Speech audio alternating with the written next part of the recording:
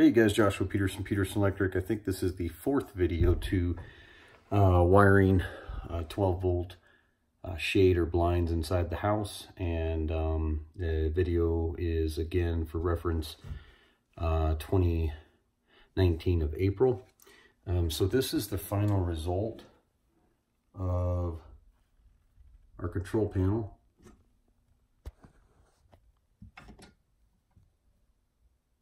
And you can see we labeled each connector, had to splice and step it down.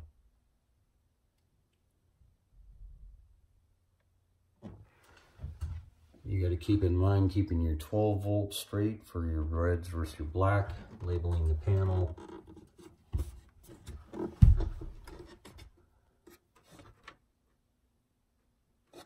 And our color scheme. We pulled it to the windows right here, and right up above there it is also has the tape around it before it enters into the wood joist. Again, that's the closet. Very nice clean look.